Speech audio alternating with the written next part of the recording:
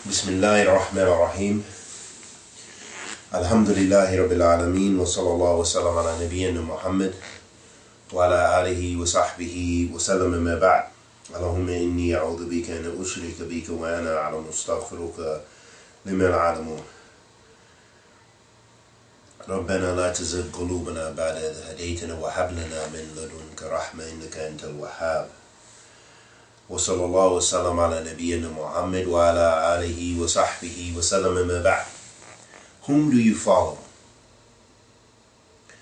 We have to ask ourselves this as Muslims. We have to continuously assess, where do we take our creed from? Where do we take our methodology or minhaj for understanding the religion? Our methodology of da'wah, our methodology of politics, our methodology of every interaction in our life. Where do we take it from? Whose sunnah do we follow? As I just ran into one of my colleagues, may Allah preserve him, and he told me some very interesting information. He shared with me his story. He said, and he doesn't know Arabic language, but he relies on translated material, and he mentioned to me that he likes to consider himself between the poles or the various spheres or groups in Islam. He said, I'm not with Ibn Taymiyyah's thought, but I'm more inclined toward Imam Ghazali's thought. And he mentioned, I like some of Ibn al-Qayyim's work, and I like such and such on spirituality, and I'm a follower of Imam Abu Hanifa, and such and so forth. And I responded to him, as my Muslim brother, I said, we're not ordered to follow Imam so-and-so or Sheikh so-and-so. Even if they're great Imams, we love them, and great Imams of the Sunnah. And I mentioned that the four A'immat Arba, that the Ummah has ittifaq and agreement upon their fadail, and that they're the fuqaha of this Ummah. Imam Abu Hanifa being the first, Imam Shafi'i, wa Imam Malik, wa Imam Ahmed, rahimahumullah jami'an, and that they all had different fadail and different understandings, and some relied upon ahadith and sound ahadith more than others, rahimahumullah jami'an. And I mentioned that to him, and that we are not ordered, even from those great Imams, to blindly follow and ta'assub, to have prejudice towards any one of those great Imams, even as great as they are, and may Allah have mercy upon them all, and bless them all with Jannatul Firdaus for what they left behind in knowledge and fiqh and understanding of this religion and their practice and the example they set for us. But Allah subhanahu wa ta'ala says in the Quran, وَأَطِيعُوا اللَّهَ وَأَطِيعُوا الرَّسُولَ. Allah subhanahu wa ta'ala says, and follow Allah and His Messenger. Be obedient to Allah and His Messenger, sallallahu alayhi wa sallam. That's the sunnah we're ordered to follow. We're ordered to ittiba', not ibtida'. We're ordered to follow the sunnah of the Prophet sallallahu alayhi wa sallam, to hold on to it, and not come up with newly invented matters and affairs. And that this is an order and a commandment from Allah. It's not from this particular methodology and this particular madhab, but this is the madhab of Muhammad ibn Abdullah sallallahu alayhi wa sallam, who Allah subhanahu wa ta'ala bestowed guidance upon as a guidance and a mercy for mankind. Salawatu Rabbi wa salamu alayhi. So I mentioned this to my brother, and what made me ponder and reflect about his experience, and which is so common for us all, is that we see a lot of times that people, when they aren't grounded on the sunnah of the Prophet sallallahu alaihi wasallam, that they'll make statements based upon their desires. And they'll follow this one and they'll follow that one. And they'll go from one extreme to the other extreme. Why do I say this? He considers himself a spiritualist. And I said, Islam encompasses everything. It encompasses spirituality. It encompasses all those aspects of the religion. You don't have to take out any special quality or aspect and exclude other aspects of the religion. Islam has spirituality. If we follow the Sunnah of the Prophet ﷺ, we'll be the most spiritual people. But if we follow Imam so-and-so and Sheikh so-and-so, and what they're calling to is not in accordance with the Sunnah of the Prophet ﷺ, then it's misguidance. It isn't spirituality. It's spiritual bankruptcy is what it is. وَعِيَاذُ بِاللَّهِ مِنْ ذَلِكَ. So, this individual related his story. He said, I used to be an ultra-Salafist, is what he said. And I used to make takfir to the people. Well, already that's a contradiction. That's already a contradiction, because Ahl Sunnah, the Salaf Salih, were against the madhab of the Khawaarij who made takfir to the people.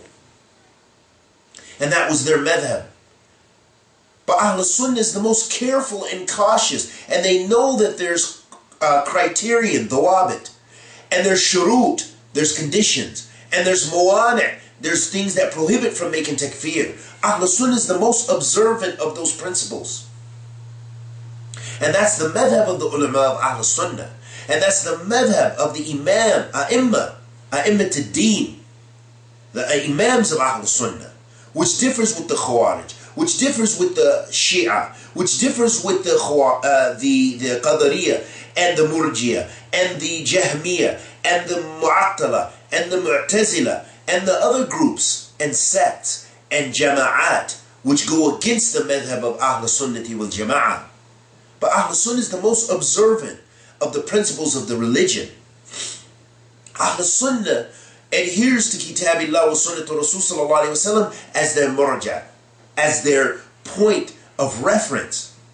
And this particular brother, may Allah have mercy upon him and guide him, he said that Imam Abu Hanifa is his reference. That he goes back to the Imam, and I said that's a great Imam, an Imam of the Sunnah. But what he states that is not in accordance with the Sunnah of the Prophet ﷺ, which Muhammad ibn Abdullah didn't come with in an authentic narration in his Sunnah, then we reject that. And those are some of the very statements that Imam Abu Hanifa himself, rahimahullah ta'ala, said. That if you find a contradiction between what I say and what in the Sunnah of the Prophet ﷺ, then throw my code.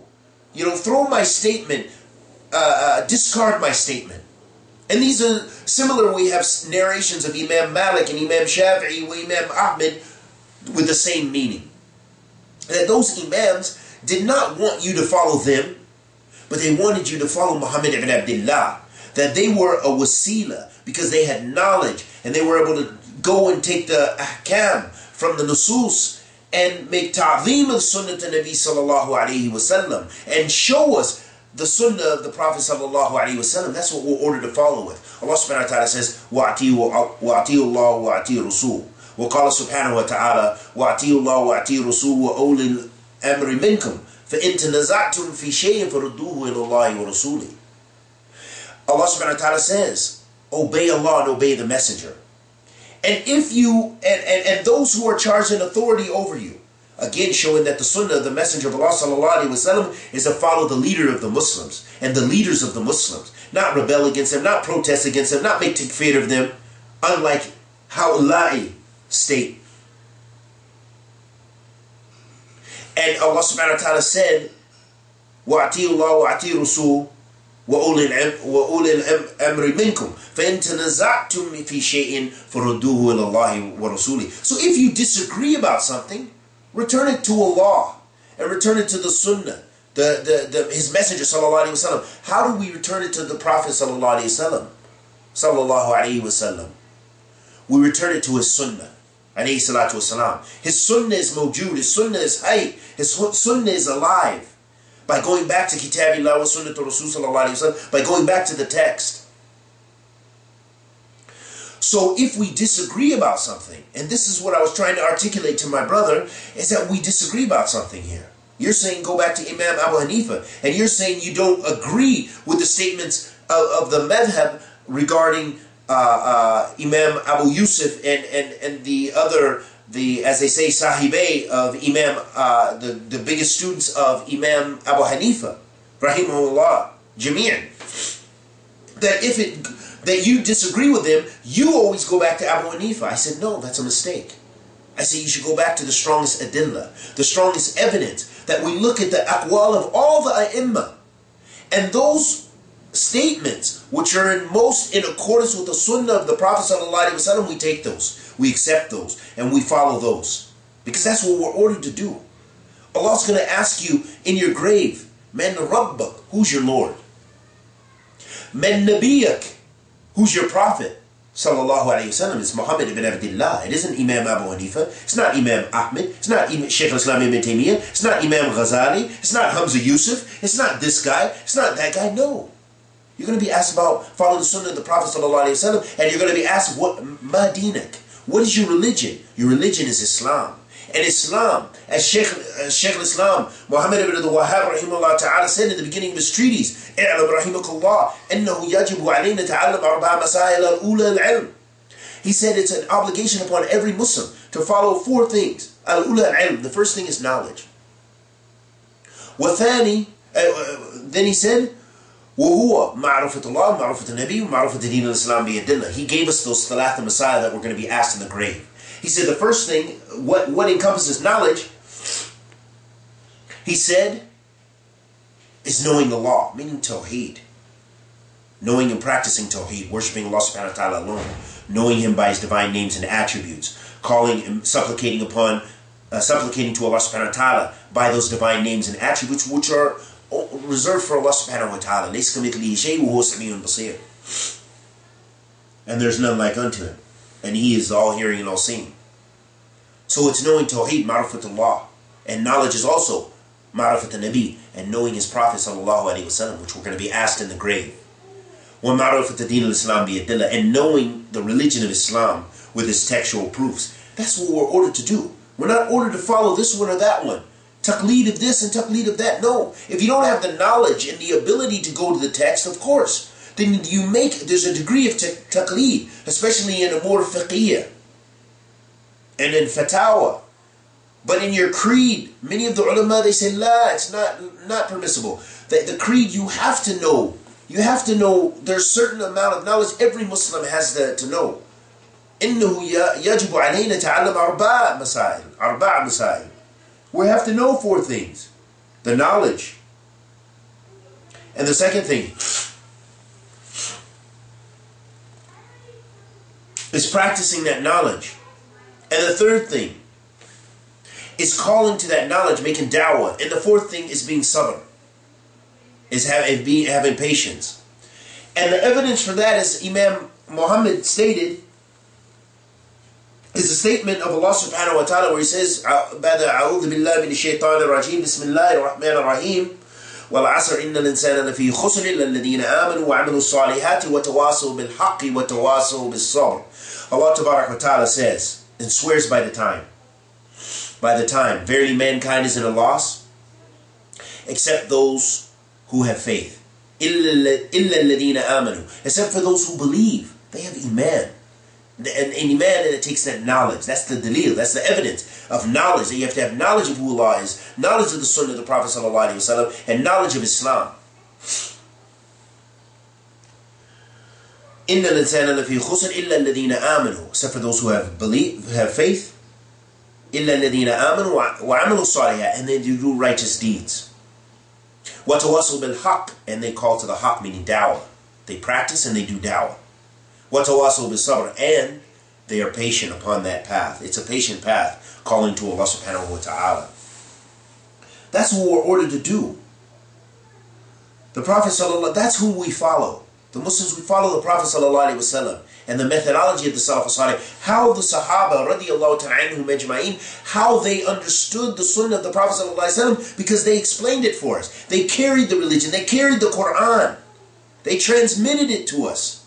Radiyallahu ta'ala anhum ajma'in. And those who curse them, those who go against them, they're not from amongst us. We don't love them. We have no love for them. We have no concern for them, because they've made themselves enemies to us. وَعِيَاذُ بِاللَّهِ مِنْ ذَلِكَ. May Allah protect us from the harm of the Shia, the Raafidah, and those people who curse the Sahaba to Rasul sallallahu alayhi wa sallam, radiyallahu ta'ala anhum ajma'in. So we have to ask ourselves, who do we follow? Do we follow Muhammad ibn Abdullah sallallahu alayhi wa sallam, who said, alaykum bi sunnati wa sunnata khulafa ar-rashidin al-mahdiin. It's upon you my sunnah, the sunnah of the rightly guided Khalifah, Abu Bakr, or Umar, or Uthman, or Ali, radiyallahu ta'ala anhum ajma'in. Do we follow his sunnah and the sunnah of the rightly guided Khalifah? Or do we follow Imam so-and-so, Sheikh so-and-so, Da'i so-and-so? Is that the asl of the religion? No, abadan. The dalil, what is considered dalil in Islam, evidence in Islam, is the Quran and the Sunnah of the Prophet ﷺ, and the ijma' of the Salaf, of this ummah. And as some state, qiyas. Qiyas falls in after that. Those are the maratib of adillah. Those are the levels of evidence in Islam. That's who we follow. Alhamdulillah. We don't follow our desires. We don't follow our imam. We don't follow our madhab and blindly follow this, blindly follow that. We follow Muhammad ibn Abdullah.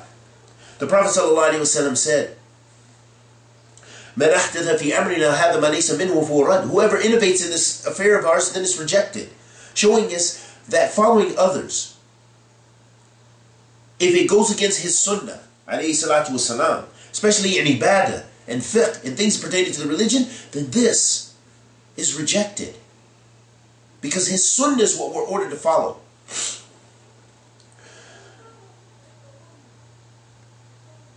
The Prophet ﷺ said, after describing the groups that had divided in the sects, by following their desires, by following their leaders, by following their madahib, he ﷺ said, when they asked about who is the group that will be saved, the Prophet ﷺ said, من كان على مثل ما كان عليه وأصحابي. The Prophet ﷺ said, or كما قال النبي صلى الله عليه وسلم, when he was asked about those who will be saved, the firqat al-najiyah, he said, those who are upon what I'm upon, meaning his sunnah, and what his companions are upon, radiyallahu ta'ala anhum ajma'in, wa sallallahu wa sallam, ala nabiyyina Muhammad wa ala alihi wa sahbihi wa sallam. So we have to ask ourselves, ask yourself, ayyuha Muslim, who do you follow? Do you follow Muhammad ibn Abdullah? Or do you follow Sheikh so-and-so? Do you follow Muhammad ibn Abdullah? Or do you follow your marid? Do you follow Muhammad ibn Abdullah sallallahu alayhi wa sallam? Or do you follow Imam so-and-so, Sheikh so-and-so? Or the awliya? Or so-and-so and fulani and fulan? You have to ask yourself that, and you have to tamassik bi kitabillah wa sunnatul rasul sallallahu alayhi wa sallam. And I ask Allah the Almighty to accept our good and forgive our evil. Anything I said that was correct was from Allah subhanahu wa ta'ala. Anything I said that was incorrect was from myself and the shaitan. Wa sallallahu wa sallam ala nabiyyina Muhammad wa ala alihi wa sahbihi wa sallam.